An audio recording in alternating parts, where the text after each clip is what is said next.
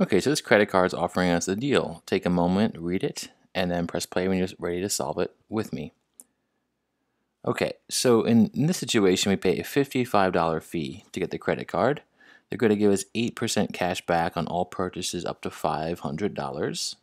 So the first $500 we spend, they give us 8%. After that, we get 1% back on all of our purchases. How much would you have to spend to pay off the annual fee? Let's start with that question. All right, so that's this. We're starting here. How much would you have to spend to pay off the annual fee?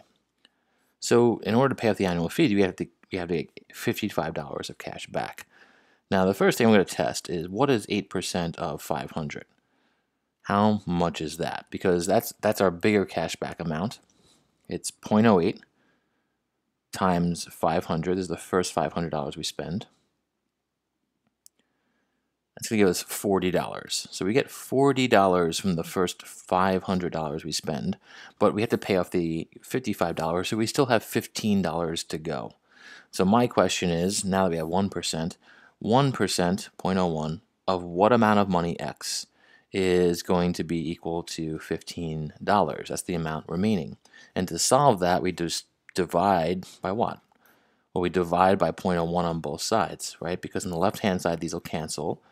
And then we have X equals $15 divided by 0.01. So 15 divided by 0.01. And that is an amazing amount of money. Maybe you're surprised by that. You have to spend $15 more $100 in order to just pay off the annual fee. So put this together, right? In order to pay off the annual fee, we had to spend $500 to get the first 40, and then $1,500 to get the rest. So that's 500 plus 1,500. We'd have to spend $2,000 here. All right, that's quite a bit, and that's the first part. How much would you have to spend in a year to gain a profit of at least $55? So another $55, and we've already spent $2,000 just to break even.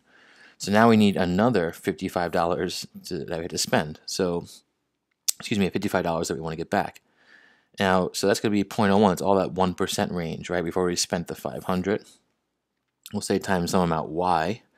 It has to be greater than or equal to 55 because we're trying to get at least that amount of money. And it's the same process. We divide by 0.01, excuse me, and then these divide out. And the amount we have to spend is going to be, what is that?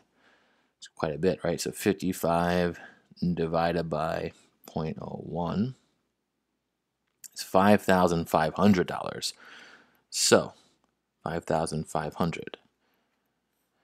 In order to get, though, a profit of at least $5,500, we didn't just spend the $5,500. We had to also spend the $2,000 before it, right? So this $5,500 is not necessarily an answer just yet. To get the full $55, we had to spend $5,500.